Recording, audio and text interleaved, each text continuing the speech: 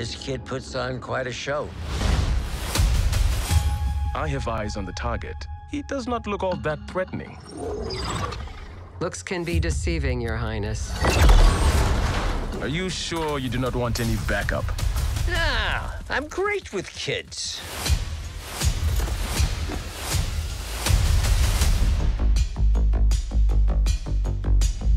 You thought the story was over. But it was only just beginning. I don't do sequels, normally. But things have gotten a little twisted in the multiverse.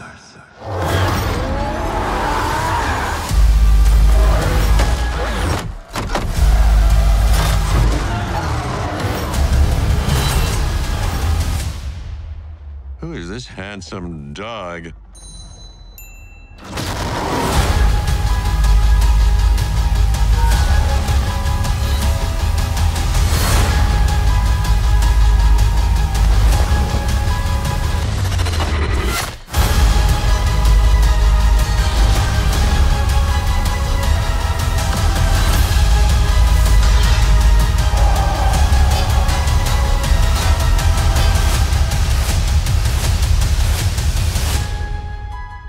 I've been looking for you for a long time.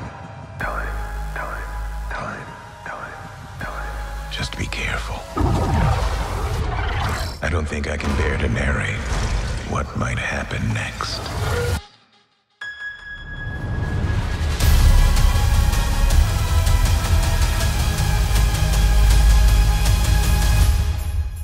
Darcy, we got a code red. The Avengers Tower's been overtaken. On Christmas? What is this, Con Air? No, wait, Under Siege? No. Oh, that's not it. Hey, John McClane, focus!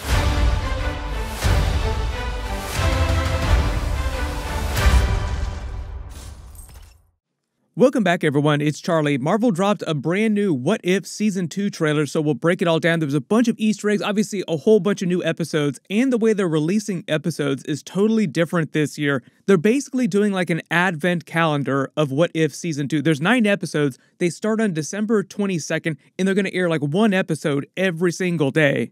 That's why in the official poster, it seems like a holiday-themed poster, because they're basically releasing it right around Christmas, like the end of the year. We already know what all the episode titles are, so we have like a pretty good idea of what the theme of each episodes are, so we have a pretty good idea of where the footage falls in which episode, but there are a couple of question marks.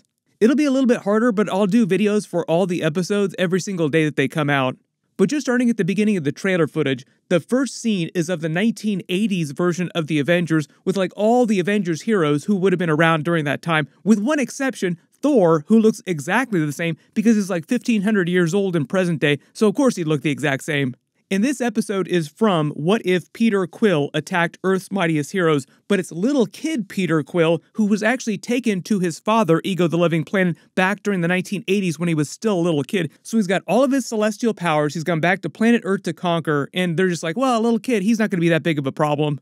But he's got crazy celestial powers, which they soon realize. You also notice later in the trailer, there's like an 80s looking version of Ego the Living Planet. That's why he looks so much younger. The only weird thing about that during the Guardians of the Galaxy 2 movie is that Ego the Living Planet is basically timeless, like he's functionally immortal, so he can look like whatever he wants to look like. So it is weird that he looks like older Kurt Russell, even though he doesn't have to look like he's older. Like he could look like he does during the 1980s here, all young, for the rest of time if he wanted to. But on this 1980s Avengers team, you have the Winter Soldier, because he was still around getting unthawed periodically during that era. Obviously, he looks the exact same. Hank Pym is the main version of Ant-Man still, because he was younger and still very active during that period as Ant-Man and the Wasp with his wife Janet Van Dyne. This version of Captain Marvel, though, is actually Wendy Lawson from the first Captain Marvel movie. You remember that Mar-Vell was pretending to be her, so I don't know if this is meant to be the actual Mar-Vell character who's just acting as their Captain Marvel. It kind of sounds a little bit like Annette Bening's voice, but I don't know if it's actual Annette Bening coming back to play the character or just a sound-alike actor. And they basically come to this fairground where a young Peter Quill, using his celestial powers, is just grabbing all the toys that he wants. Notice that they are raccoons for Rocket Raccoon. Probably a lot of Guardians of the Galaxy Easter eggs during this. But this is meant to be long before he met the other Guardians characters. You notice the jet that they're flying in seems like an early version of what the Quinjets wound up being, kind of like a Blackbird. It's kind of the same vibes with the X-Jet from X-Men the Animated Series, like the classic X-Men comics. Then they reveal that King T'Chaka, who is Black Panther during this period, was on that Avengers team. That's T'Challa's father. When Hank Pym says he's great with kids, he's talking about his daughter, who is still a young girl during this period. Then when they land and they start battle with this young version of Celestial Peter Quill, you actually see Goliath behind them. Remember, they teased this during Ant-Man and the Wasp. Bill Foster was part of S.H.I.E.L.D. during the 1980s, the 1990s. I think he left during the 1990s is the idea. But he was basically the Goliath character from the comics who acts kind of like Giant Man during that era. I couldn't detect any big changes in this Marvel Studios intro logo. It's based on the logo from the first season for the most part. Like, it starts like the regular Marvel Studios logo, and then it turns into an animated version of the logo. Then we see scenes from another episode called What If Hela Found the 10 Rings, and here's what's going on with this episode. It's not quite what people expected. It's actually like what if Hela wound up turning good instead of completely finding the 10 rings and taking over the planet. The whole idea is that Hela, instead of getting banished to that prison like the Pocket Dimension by Odin in the distant past before Thor was born, is actually banished to Earth, kind of like Thor got banished to Earth when he was found unworthy of the hammer in his armor. Basically giving Hela a version of the events of the first Thor movie for herself, but much earlier in the timeline it seems like. So the whole idea here is that she actually finds the same village from the Shang-Chi movie in that other dimension where the dragon is. They wind up taking her in, and she winds up learning their ways. So it's kind of like Hela, master of Kung Fu, but she has all of her regular powers as well too. Then it seems like Odin comes to planet Earth, and it actually seems like she's fighting with Wenwu here in the 10 Rings. And that's where they sort of fulfill the title, like what if Hela found the 10 Rings, and it's Wenwu with the 10 Rings during that era. That's why he looks so much younger than he did during the Shang-Chi movie. Now, it's not clear why they're fighting a younger version of Odin, if he's come to planet Earth to conquer, or there's some other reason that he's come to planet Earth. But for instance, there was a bunch of footage of Surtur that leaked out. That might be from this episode. This footage is actually from a totally different episode. It's what if Nebula joined the Nova Corps. So that's why she's taking the Nova Corps helmet off, and you see Yondu's body lying here. Not exactly sure what she's doing in this. Like, she picks up that sphere. It kind of looks like Yondu's sphere from the first Guardians of the Galaxy movie that they were going to keep the Power Stone in. The actual schematic here looks a little bit like the Death Star from Star Wars 2 with like a little super laser port. Love the Watcher's joke. I don't do sequels, usually. Speaking of which, we're actually supposed to get What If Season 3, so hopefully by that time they'll work in some X-Men, some Fantastic Four stuff, just because we're getting so much of that stuff in the MCU and the live action. This is just another picture of the 1980s Avengers. King T'Chaka, Black Panther. This is Howard Stark, Tony Stark's father. Goliath obviously in the background. Peggy Carter, Mar-Vell, and Hank Pym, Ant-Man. This is Hela inside that village from the Shang-Chi movie, seeing the dragon for the first time.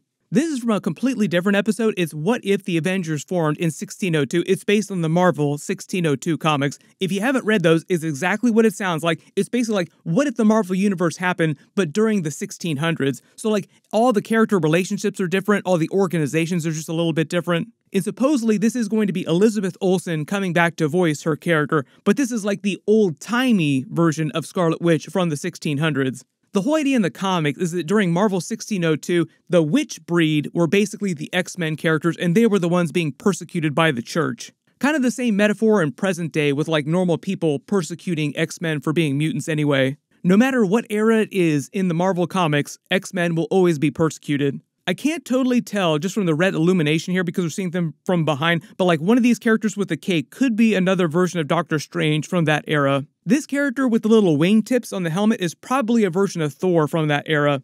And I can't quite tell who it is with the scepter here, but that could be like a version of the Infinity Stone from that era. Then this Iron Man episode is like the lost episode from Season 1. We saw the tag for it during Season 1, like at the very end. Gamora wound up joining the Multiverse Avengers team, but Iron Man did not. Like, he was wearing the junk version of the Hulkbuster, the Junkbuster. Basically, the full episode is called What If Iron Man Crashed into the Grandmaster? So the whole idea is that something happens and he gets sent to Sakaar instead of the Hulk. And basically winds up having to fight in the Contest of Champions, but it's kind of like a Mario Kart situation here. Not sure how Gamora wound up getting stuck on Sakaar here, but like a lot of other familiar characters, like this is Korg here. There's a version of Valkyrie who's also stuck here as well too. I think part of the idea is they're riffing on the race from Iron Man 2, like Iron Man loved racing super fast cars. Jeff Goldblum clearly back to voice his character, the Grandmaster. Like I said, this is like the 1980s version of Ego the Living Plant, like the younger looking version of him, basically fighting that 1980s Avengers team by creating a bunch of Golans of himself in the desert here. Notice Thor, like I said, is the exact same age, or he looks the same age because he ages so slowly. These are more scenes of Hela basically learning Kung Fu in that village from the Shang-Chi movie. Like if you couldn't tell from the darker liner around the eyes, this is meant to be Hela, but wearing clothing like they do in that village. This just looks like Nebula going after Yondu, who uses his fin and his arrow weapon on her. As I said, this is Hela teaming up with Wenwu, or the younger version of Wenwu, which is why his hair's so much longer. I'm not sure what year this episode takes place, just some point much earlier in the timeline, like way before Shang-Chi is ever born. And it looks like Odin is wrecking them, even though they have the 10 rings on their side. But I think part of what they were trying to say in the Shang-Chi movie is that Wenwu was never utilizing the 10 rings to their full potential the way that Shang-Chi is going to be able to, which is why they glow with slightly different energy. Some of the only footage that's a bit of a question mark is here during the events of what look like Infinity War, because this is like the modern version of Captain America with the 2 Wakandan shields he was using during the actual live-action version of Infinity War in Thanos with the Infinity Gauntlet. Notice that he does have the entire full gauntlet assembled. This could wind up being like one of the final episodes. I think they're like 2 different episodes that it seems like Thanos might be in. But at some point during one of the episodes, it seems like they just wind up replaying some of the events of Avengers Infinity War, but things are just a little bit different. Also, not totally sure what episode this Hulk episode winds up being. But he has hella facial hair going on there. Just because he's bathed in red light, that might be from Scarlet Witch's chaos magic. This episode is the Marvel 1602, like what if the Avengers formed a 1602 episode, because you see them fighting with swords, and this is Ant-Man. Just because this scene is the 1602 version of Captain America, it might be from that fight, like he might be fighting 1602 Ant-Man. Not sure where this version of Rocket shows up, but it's a bunch of dark elves around him. This could either be the Iron Man episode, because he looks super hardcore.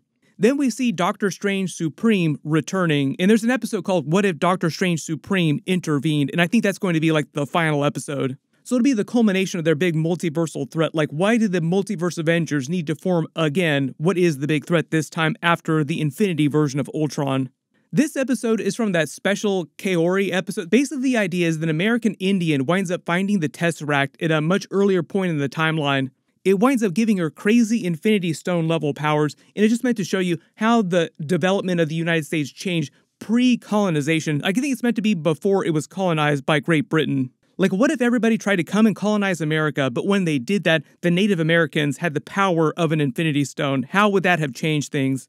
This looks like Captain Carter and that American Indian character, and I'm not sure what's going on here with all these portals that she's opening up in the air. But because it was the Tesseract, the Space Stone, that gave her powers, it makes sense that one of her powers would involve portals.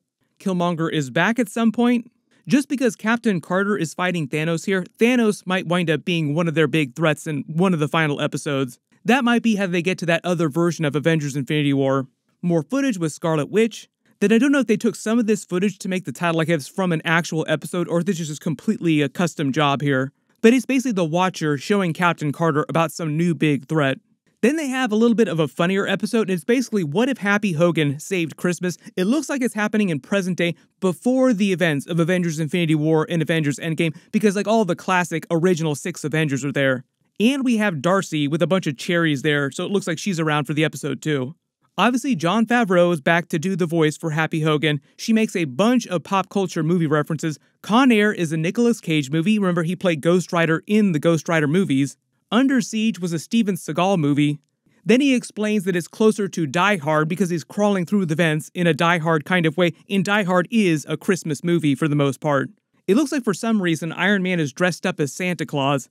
They have the Iron Legion putting a Santa hat on the Avengers Tower, so it's after the events of the first Avengers movie when it became the Avengers Tower, so like closer to the events of Avengers Age of Ultron because the Iron Legion exists.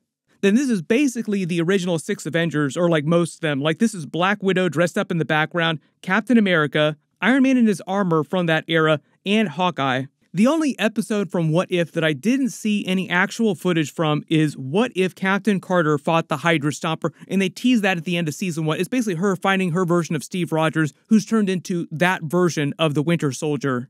For the most part, this is set in like a different part of the multiverse. It is technically canon to the MCU, so like some of these characters might show up during Secret Wars. For the most part, like we saw Captain Carter during Doctor Strange Multiverse of Madness. We saw a slightly different version of Doctor Strange Supreme. It wasn't this version of Doctor Strange Supreme, but it was pretty close.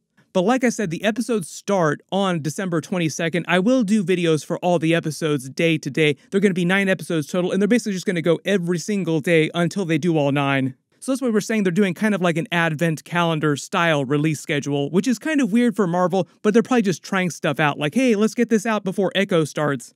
The other big animated series that they're releasing early next year sometime will be X-Men 97 episodes. They didn't say exactly when the release schedule is going to be, but it'll be sometime after Echo's done. If you spotted any other Easter eggs or references during the footage that I didn't talk about during the video, just write them below in the comments, or if you have any big questions about the What If Season 2 episodes.